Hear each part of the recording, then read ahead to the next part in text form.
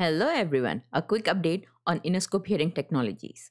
They recently tweeted on April 29 about how the INND family is growing. They said INND now has 46,411 shareholders as of 15 April 2021. We want to thank you and share our most profound appreciation for every single shareholder. And yes, we are working on getting current and getting the stop sign removed ASAP. We'll share an update on that soon. There's another update from Innerscope Hearing Technologies.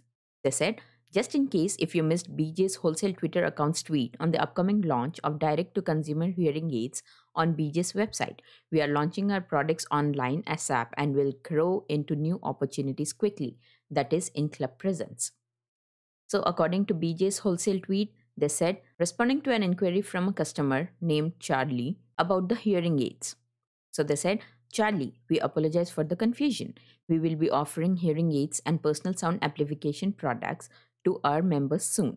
There will be a variety of products being offered, and members can save up to 70% on the cost of hearing aids. Available online only. So, this was the latest tweets from Innerscope Hearing Technologies. Stay tuned for more updates.